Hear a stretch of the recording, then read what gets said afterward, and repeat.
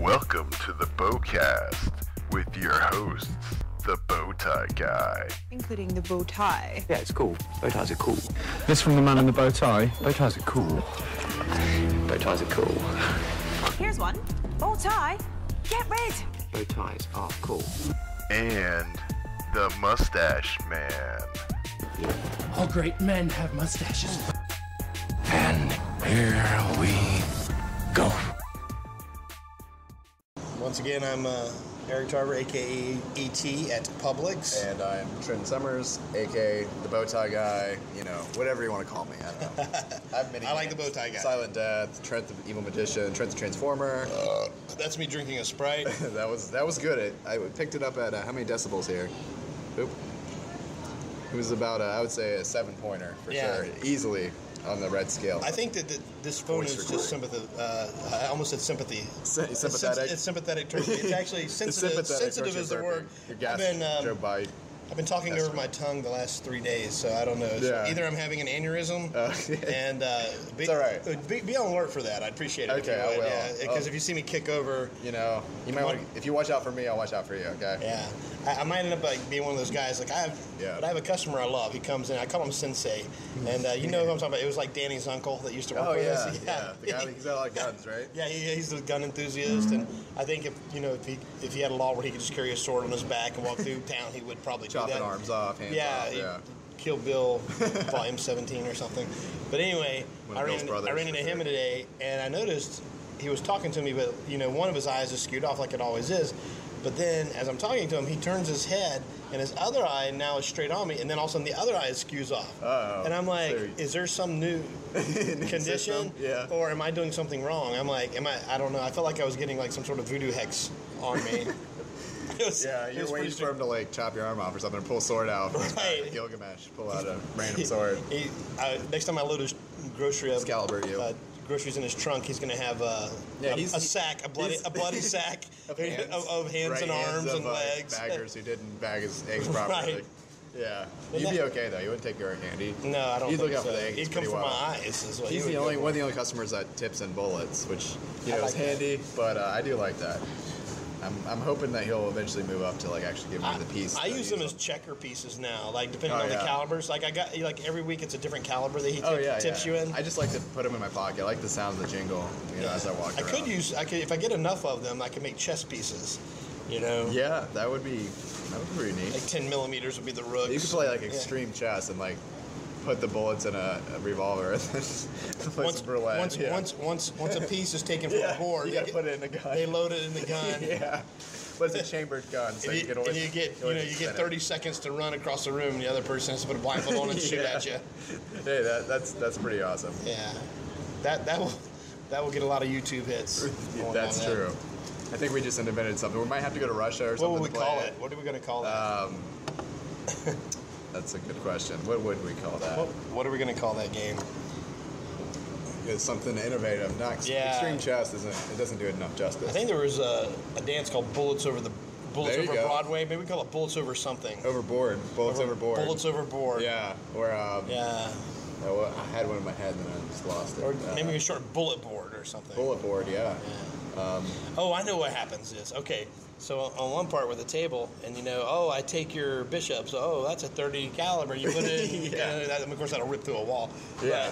But anyway, you get over on the side, and you turn away, and I hide behind one of 3 partitions that look like checkerboards. Oh, there you go, right. And then you get to shoot through one of them. And then if you happen to get the right one, then I'm eliminated from the game. I like that. Every time you take a piece, you really... Yeah, you take a piece. Piece by piece. A piece of the Maybe person. The game I might live, but then again, piece by piece. Yeah. You get my right arm, I can still play with my left arm. That's if not I can turn it up, stop the bleeding. Or even that, I even like that better. Do you remember that they used to play what they call the chop poker? Like if you lose a bet, you lose a finger or something. Oh yeah. Well, maybe we could randomize the bottom of the pieces with the body part. Yeah. So pawns are probably just like fingers. Right. So if obviously, the chest, the king would be like your heart or your head or something. Yeah, your penis. I don't know what's worse. I feel like that's probably the worst. Yeah, just take my life. Right? No, at that point, you just that's take the bad part. That's the bad part is humility. So yeah, that's true.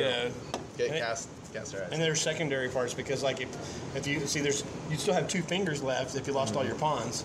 That's just true. enough to move the pieces around the Yeah, board. you'd have to put your index fingers together or whatever you have left. No, they have to be pinky With a fingers doctor. Yeah, to make it even. Yeah, make it more With your challenging. pinkies, yeah.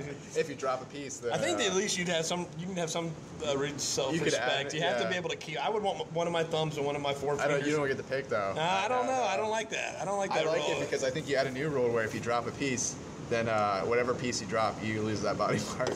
You lose your own piece when you're moving it. So that make it a little bit more intense. Now you're just playing chaos. Hey, You know, yeah, now you're that's just the game. See, my need- game would be way more morbid. I would play with your family members instead. Right. Yeah, you'd have a They'd you'd have a be group, over there? Yeah, you would categorize them by how important they are to you. So the pawns would be the pieces of crap in your family that you don't Yeah, care don't care for. about. They'll be the first to go, and then maybe your mom and your dad would be like Yeah, the queen and king, king. queen and king. We could also Well, actually, you probably would still be in the game, so you'd be the king, and then Well, or we could do this where the pieces of chess are worth different points. Like the pawns are 1 point, and then work your way up. I feel like this is like Stephen King. Like yeah, this is a book you wrote this about is- a chess game, like yeah, an this is extreme great. chess game. But how about this? And instead, like what happens is, once someone gets for every 3 points, then you get to spin like the 2 wheels, and one wheel shows the family member, Okay. the other wheel shows what part it Okay, is. so just kind of add even more random element. Yeah, just a little random. Instead of the but- wheel of mythicality, the wheel of Yeah, dismemberment. dismemberment. Yeah, I like From- that. Literally from your family. Yeah, that'd be cool. Maybe that. Dismember is not Yeah, going to be a dismember. Yes, I like that. Maybe Dismember is not going to be Maybe part the of your pick family. on it too would be like a metal, like sharp blade that's just so you can actually lose a finger if you stick your finger. You in can have there. like In there. a bunch of implements of death, and of course the last one would be a guillotine. If someone Yeah. gets that, it's Oh, like, yeah. oh, Granny and the guillotine. That's a rough one. That's a rough one. She's coming really up. good. Her back's really gonna give out on her, having to bend over her head.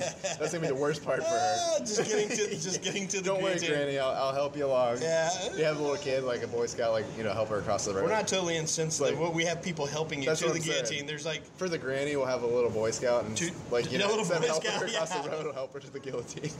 and for that sassy female cousin, then you have like the 2 strong, Yeah. 400-pound Smart men guys. in white Bouncers. outfits. Yeah. Oh the- yeah, like the crazy. Yeah, for the guys crazy working people, because on you know the they're gonna be kicking and Oh screaming. yeah. You gotta have those for the crazy people in your family. I like the idea, like guillotine, drowning chamber. Yeah, couple of ultimates. Maybe like the drowning chamber would be kind of like how Houdini died. You put some keys in there, but it's ridiculous. There's no way you can actually get the keys and escape. But there's like a 1% chance. You know how Houdini died. Well, we could also make this like trick. speed chess. Like if we had the drowning chamber, Do it somebody goes- online, too, If of you don't get so many pieces claimed back from the other player in a certain amount of time, then they can't come out of the tank. So it's not True. they drown. You know? Yeah, maybe each piece has a value of time as far as like how Or much volume air, of water that oxygen, drops or- out. Yeah, that too. That would be good. That would be funny. We're so morbid. I like it. So We definitely have to. yeah, we could definitely discover this. expand upon this. Maybe that we have like a quartering thing going with the horses, or some kind of like ripping apart. I think that would Oh be yeah, one that of was I forgot. What maybe be the definitely what are the just horses remember. called? Knights. Yeah. Maybe Yeah, they'll be yeah. involved somehow. You lose. Oh yeah, I never thought about rooks. Losing knights. Rooks, you could be thrown off a tower. That's true. You know, or Right. something. Or that's just like a penalty. It's like you lost a rook. It's like, oh, your Yeah. sister is locked in a tower forever. Yeah. You're like, hey, you didn't die. Or it'd be Yeah. like Game of Thrones, you're tossed from the top of the tower, and if you survive, your legs are broken. Yeah, that's right. Maybe you're lucky, like Yeah. Bran. You know, Yeah. maybe you're lucky and You're only, crippled the rest of your only life. just legs down. Maybe you can ride a dragon someday. I'm like, that doesn't sound very lucky to No, me. no. But Like yeah, this. that could be Yeah. each one. Yeah, the bishop. You have Bishop. to join a priesthood somewhere. Yeah. which would be the ultimate Yeah, the punishment. worst thing ever. Yeah, Punishment. you just try to trade it out for the gold Right? team. Yeah, I'll trade it right now. for Maybe you something get else. cards and you can barter your dismemberment with your Right. family right. members. Look, Grammy, I was really looking forward to losing my head. So I'll tell you what, you be a bishop. I'll Yeah, take we'll a head trade. for We you. could trade at the I'll end. take a header. I'll get locked in the tower for the rest of my life. It's like Granny. Yeah, it's you like, can join the priesthood. No, it's like Granny. You know what? You don't have a lot longer to live. You know, a tower sentence for you isn't that bad. Right. So I feel like you should get that one. Yeah, it sounds. We'll fair. hook up some TV land in there, Granny. You'll be fine. It'll just be like a nursing home. No one will miss you. You know. When she gets up there, it's just all there is like just a big cement room and some Cracks. chalk, and somebody Yeah. drew like a TV. Yeah. Drew the chalk art on the wall, and that's their There's TV. marks carved in. On the ground, there's yeah. a chalk remote. Yeah. She's trying to grab it. She just can't get a hold of it. She's so old and feeble, she doesn't realize it Yeah. though. She thinks she's still watching TV. And they're like, I don't understand why they took my contacts. No, you're not allowed no luxuries. Dick Van Dyke. No luxuries. You get a piece of chalk. That's it. That reminds me, this is a totally different random tangent, but did you ever watch this show on, I think it was like a mini show on Nickelodeon or something. It's called Chalk Zone. I think it's called Chalk Zone or something like that. Where the guy did three-dimensional chalk drawings or something? No, that was it was like cartoon, and his little boy had this little magical piece of chalk, and he would go around, and whatever he drew with this chalk would come to life. Like he'd draw doors and go through doors and the mythical lands, and then he'd draw like little pet dragons and stuff. That's pretty cool, though. But he would fight guys. It was really neat, but it was a weird show. It's like, kind of like the Robot Chicken of Nickelodeon, because it was like a 15-minute show that would come on randomly kind of in between shows. I'll have to look that up sometime. This is a good time to advertise your Bowtie site. Bowtieshot.com, absolutely. Don't have a mustache tie-up yet, but it's on its way. It'll be there. A little inside information to no one who is going to listen to this. Bowtie's mustache. If you have any questions, on the way. If you have any questions about the bow tie that's formed like a mustache, you mustache me any questions you want. I'll shave them for later. Yeah, I'll shave them for later. Yeah. Have you been playing any games lately? You know what? I just actually reactivated my PS4. I haven't had the online service for a little while. I've been wanting to spend the $50 or whatever to get it reactivated. Because before, the PSN is what it's called. It's like the internet on there, so you play like the online. Network. Yeah, the network. It used to be free. Now since they charge you for that? They charge you now. That's kind of messed up. And before it used to not be. Now you have to have it to play online against other people. Right. Now they charge it. They were really competitive with Xbox, because Xbox used to be you'd have to have gold to play online, and the PSN you never did.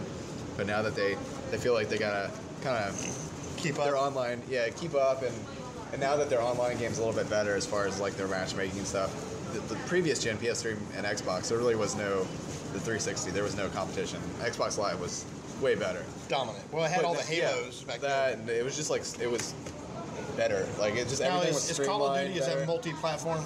Yes, it is. I was just gonna say I just reactivated it, and I had Call of Duty, the newest one, Advanced Warfighter, and I had bought the downloadable content for it. You can pre-order it now, and so I pre-ordered all the season pass for all the content for the whole. That's like 4 downloads or whatever. What kind of perks do you get with that? Well, at the time I thought I was actually buying the first download because it came out on the Xbox a good month or two before it came out on PS4. So I was misinformed. I was like, oh, cool, there's new maps, so I bought the season pass. And what I got was a gun, like a special gun online. You can play it's like a laser gun.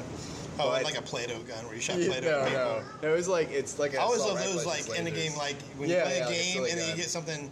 That reminds me. Do you ever play? I'll get back to the Call of Duty because that's kind of boring. But that's right. You ever played it was on Nintendo, and then I also made it on Nintendo 64. It's called Clay Fighters. It was like a fighting game. Fighters, yeah. But it was really cool because it was like the graphics were like little clay guys, and you had like a snowman, like a Frosty Snowman guy. Oh, I'm not a big fan of fighting games, but that was pretty cool. It was unique. They had like a Headless Horseman guy that had like a pumpkin head. I forget what his name was, but. That's cool. It was Ichabod Crane. Ichabod Crane, yeah. Ichabod Clay. Ichabod Clay, okay. Yeah. That's awesome. They had an Elvis guy. But yeah, anyway, so they have a zombies mode, and I just picked it up the other day, started playing it a little bit.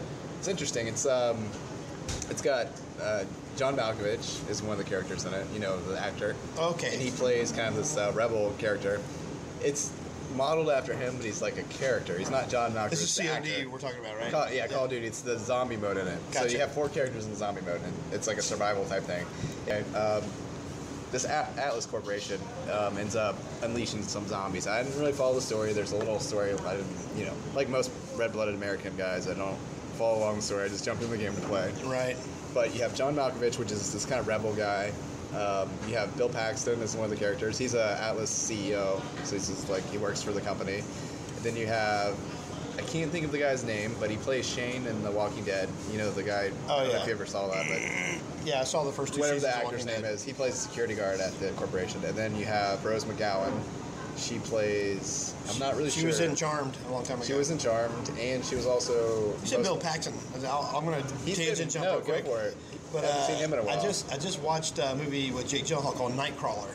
Okay. And he was in it, and it was. Is that good? Is that the? I think I enjoyed it, but it was creepy. It was creepy. I was gonna say kind because of a creepy movie. I watched the trailer for it. And it seemed. Jake seemed Gyllenhaal does really an amazing creepy job. in the You know, trailer. basically he's just Like a well, he's photographer already or like a something? weird. He's like kind of a thief anyway, like a scumbag.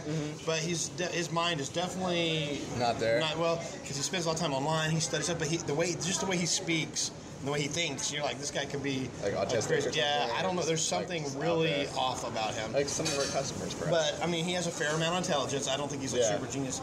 But Bill Paxton ends up playing like he's already like I don't want to call it paparazzi, but people that they hear like a police scanner. There's a shooting, so then they try to rush their van. Then they sell the footage. They film it. Right. And Bill Paxton's one of those guys. He's really Okay. good at what he does, and they sell it to a news studio and they get some money.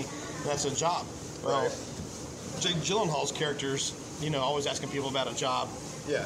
Like two people, and they're like blowing them off because they're like, we already know like you're Yeah. Some, off and you're Yeah. a thief and whatever, They wouldn't give him And a so, chance. no, well, why would they? Yeah. But anyway, he comes across Bill Paxton's character, and then like one of them had a camera, and then he was like kind of talking like, get over here, like he was trying to manage the other guy with him, like in a van. Right. And so he was really amazed. His eyes, Jake Gyllenhaal's eyes are huge, and they're like, what's going on? He's absorbing this car accident and everything because he happens to be near it when it happens. And he's trying to ask a few questions like, what do you do? He goes, oh, blah, blah, blah. And he just tells him real quick, this is what I do.